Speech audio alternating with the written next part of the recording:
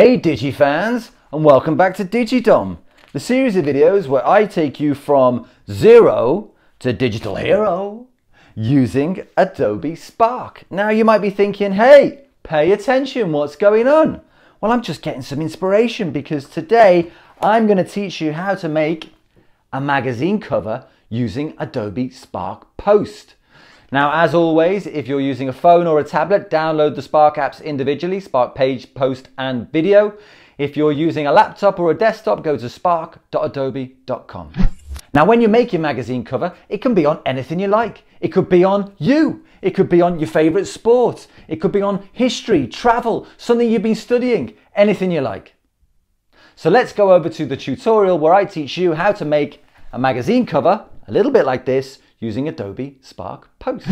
So to create your magazine, you can go here and press plus, and you could go to view all, for example, and have a look through some of these things here. Like for print, you've got poster, for example. That might be a good size for the start of a magazine or for the front of a magazine. But actually, if I can just put magazine cover, like I've already searched in here, you get all sorts of different options. Look at them all here. There's a skate one here, there's an explorers one here, there's a fashion one, a food one, a wildlife one, all sorts of different things that you can remix and do whatever you like.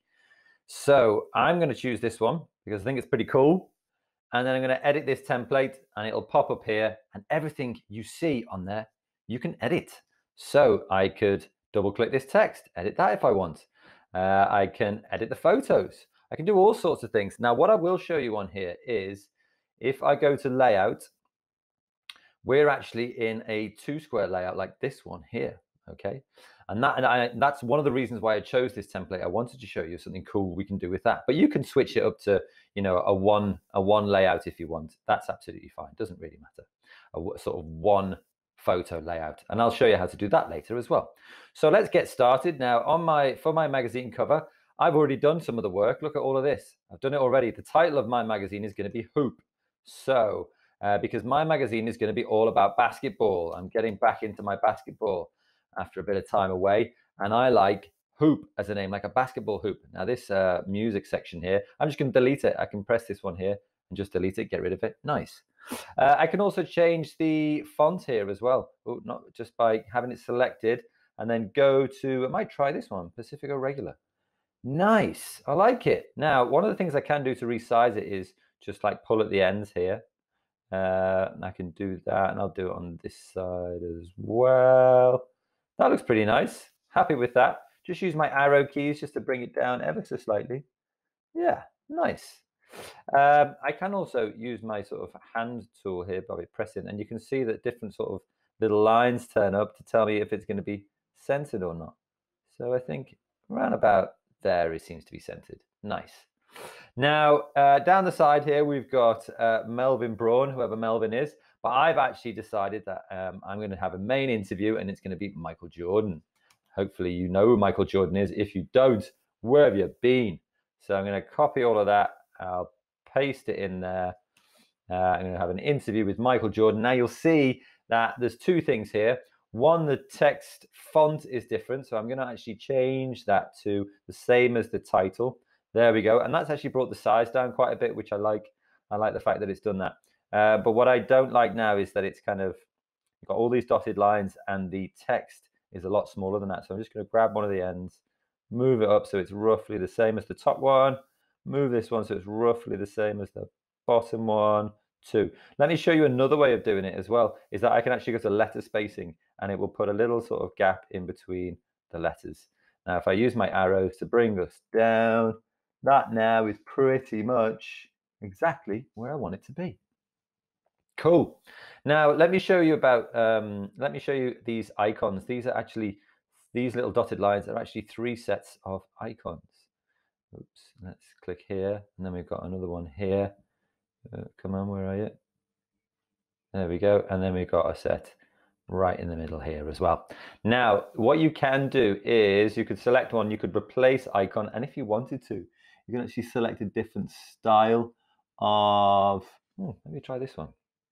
Okay, nice. Now, because it's hoops, maybe we could imagine that these are kind of like little basketball hoops. Now, if I use this little rotate icon here, the red dotted lines appear when it's in the right place. Okay, let me get rid of this one and get rid of this one as well. Now watch what I can do here, right? And I'm going to align that with the start. Then I'm going to select it again and press duplicate. And I'm going to press duplicate again. Right. So I want to get all of these onto the same kind of line. The dotted lines are helping me align them in the right way. If you ever need sort of, if you're finding it difficult to line them all up, you can just use your arrows, like I said before, and bump that one up a bit. Bump this one up a bit. Nice. So my dotted lines are all like basketball hoops. Now what I'm doing here is I'm pressing shift down on my keyboard and selecting all three of them, all three of those little dotted lines at the same time, because I want to pull them so that they match up to the text. Great. Happy with that now. Going to leave that alone. I'll move on to another section. Now it's actually got these little lines here that I want to get rid of. So I've got rid of those. And what you can quite clearly see here is that it's the same photograph, but there's a slightly different filter on this bottom one. And I'll show you here. You can see over filters in here. If I turn it to no filters, then suddenly it's a bit different. And actually there is a filter on the top here. It's a grayscale filter. So what you'll see here is it's kind of the same photo, but repeated twice. Now this one's got nothing to do with basketball. So look what I can do here. I can replace it. I can put something like basketball in here. And I really like this photo here. Now I'm actually going to put it on the bottom as well. So if I replace it, go to basketball again. Okay, what I'm going to do here is, now I've got two versions of the same photo. Now, if I select the top one and scale, right, I'm going to scale it to there, and then I'm going to drag it down. I'm going to put this basketball in there like he's putting it in the hoop. Okay, in the O of the hoop. Nice. Now, maybe I'll just bring the scale down ever so slightly so you can still see the basketball hoop. I like that. And then what I'm going to do is I'm going to select the bottom photo now, move the scale in, right? Maybe that's a bit too, I'm kind of just using the above image to help me. And what I'm going to do is I'm going to move it until I've kind of got the same photo on both sides. There we go. That is around about right, I think. It needs a little bit of playing with, but generally that is pretty decent. Maybe I'll move this one. There you go. And maybe just scale it up ever so slightly. Okay, I think we're there. Yeah, I'm happy with that. Move him up ever so slightly. Cool. So I've got the same photo, but now I've got the top half is one photo, the bottom half is another photo. So now I can start playing the filters. So if I click over here, filters, and I could go to contrast, for example. You could keep shuffling it to see what you want. Or you could go to colorize. Ooh, that's pretty cool, because we could go colorize on the top one, and then on the bottom one, we could colorize again, but press shuffle. Nice. That's looking pretty cool to me. I like that. I think it makes it look really stylish. So I'm happy with that. Actually, maybe I'll go in and maybe I'll darken that one. Oh, nice.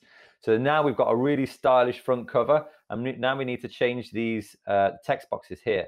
So my first feature I've decided is going to be about DigiDom Dreams. So instead of new music, I'm going to click that, double click it. Oh, come on. There we go. Put DigiDom Dreams. Done. And then here's my text. We interview one of the game's hottest stars, DigiDom, to see what his plans are for the future. Select that, copy my paste in, or you can just type it out if you want to. Feature number 2 is UK Street Ball. This was something when I was a kid, they used to play street ball. So I'm gonna select all of mine, put it in. What was my, what have I decided? Enter our competition to win free tickets.